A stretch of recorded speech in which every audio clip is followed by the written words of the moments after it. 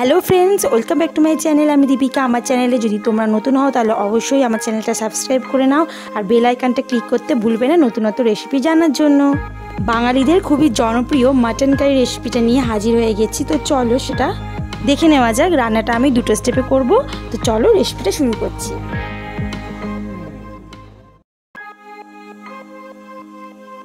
Mutton যদি ফ্রিজের মধ্যে স্টোর করেন তাহলে অবশ্যই এয়ারটাইট করে করবেন, তাহলে এর স্বাদ বজায় থাকবে। তো মাটনটা এবার আমি ম্যারিনেট করব। চিকেনের মতন মটন কিন্তু কখনোই 2-3 বার জলে ভালোভাবে ওয়াশ করা হয় না, তাহলে এর ফ্লেভার চলে যায়। মাটনটা একদম অল্প জল দিয়ে হালকাভাবে জাস্ট একটু ধুয়ে নিতে হয় অথবা ভিজে কাপড় দিয়ে মুছে নিতে হয়। তো মাটনটা আমি খুব ভালোভাবে ওয়াশ করে নিয়েছি। এবার আমি এটা ম্যারিনেট করছি। সেজন্য আমি এখানে 3 টেবিল স্পুন আদা রসুন আর কাঁচা লঙ্কা বাটা নিয়ে নিলাম।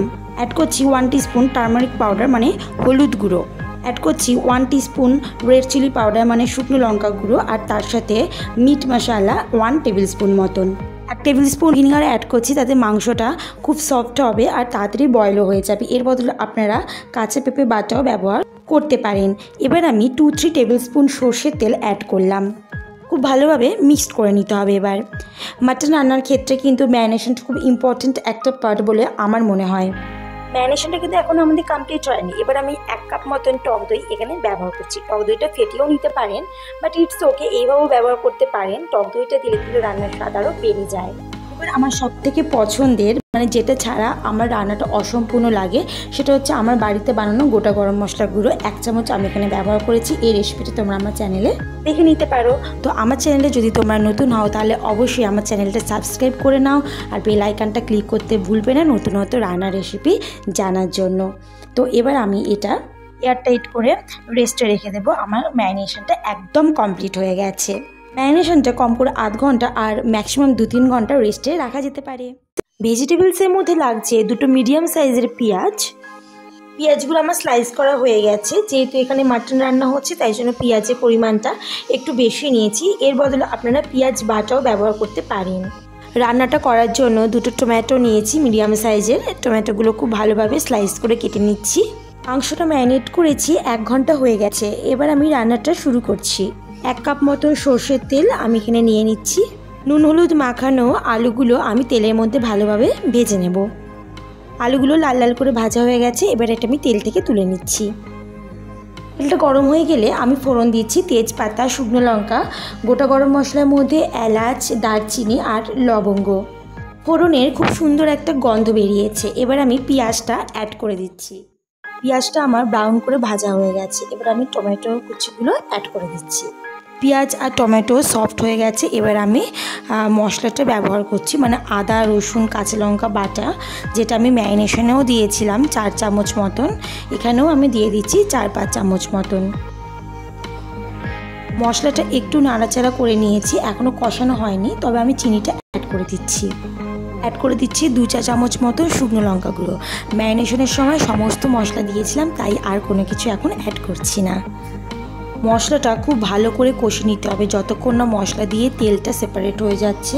আর মশলাটা কষার সময় যদি মনে হয় ধরে যাচ্ছে তাহলে একটু সামান্য পরিমাণ জল ওপরে আপনারা ছিটিয়ে দিতে পারেন। মশলাটা তো কষা হয়ে গেছে। এবার আমি মাটনটা অ্যাড করছি। কড়াতে আমি মাংসটা দিয়ে দিচ্ছি। এবার মাংসটা খুব ভালোভাবে কষিয়ে নিতে হবে, কোনো টাইম ধরে না। যতক্ষণ না মাংসটা দিয়ে তেল সেপারেট হয়ে যাচ্ছে ততক্ষণ একদম লো ফ্লেমে ঢাকা দিয়ে দিয়ে মাংসটা কষিয়ে নিতে হবে। পারফেক্টলি মাটন রান্নার করার জন্য কিন্তু এই টিপসগুলো আপনাদেরকে ফলো করতে হবে। তো আমি ঢাকা দিয়ে দিয়ে মাংসটা কষিয়ে নিয়েছি। দেখতেই পাচ্ছেন তেলটা উপরে ভেসে উঠেছে, মানে তেলটা সেপারেট হয়ে গেছে। তো মাটন কষাটা তো আমার একদম রেডি হয়ে গেছে, কিন্তু মাটনটা কিন্তু সেদ্ধ হয়নি। এবার এটা আমি প্রেসার কুকারে রান্নাটা করব। ভেজে রাখা আলুগুলো এবার অ্যাড করে দিচ্ছি। মাটনটা আমি প্রেসার কুকারে ট্রান্সফার করে দিচ্ছি। অনেকেই আছেন প্রেসার কুকারে রান্না করতে চান না। আমি প্রেফার করব যে প্রেসার কুকারে করলে কিন্তু মাটন খুব ভালোভাবে সেদ্ধও হয় আর তাড়াতাড়িও রান্নাটা হয়, তাই জন্য প্রেসার কুকারে করলে ভালো হয়। তো আমি তো এখানে পেঁপে ব্যবহার করতে পারছি না, এই মুহূর্তে আমার কাছে অ্যাভেলেবেল নেই। আপনারা কিন্তু পেঁপেও ব্যবহার করতে পারেন, মানে কাঁচা পেঁপে। তো আমি এই যে জলটা কুকারে দিয়ে দিচ্ছি। আমি এক্ষেত্রে 1 চামচ ঘি অ্যাড করে দিচ্ছি ফ্লেভারের জন্য। আমি একটা টিপস আপনাদের সাথে শেয়ার করি, এক্ষেত্রে যদি জলটা আপনারা খুব বেশি পরিমাণ দেন তাহলে প্রেশার কুকারের ওপর থেকে ফ্লো হয়ে যাওয়ার চান্সেস থাকে, আবার খুব কম দিলেও কিন্তু নিচে ধরে যাওয়ার বা পুড়ে যাওয়ার চান্সেস থাকে। সেই জন্য জলটা বুঝে ব্যবহার করতে হবে। প্রেশার কুকারে ঢাকনা দিয়ে দিলাম। এবার আমি 7টা থেকে 8টা সিটি মেরে নেব। রান্নাটা আমার কমপ্লিট হয়ে গেছে।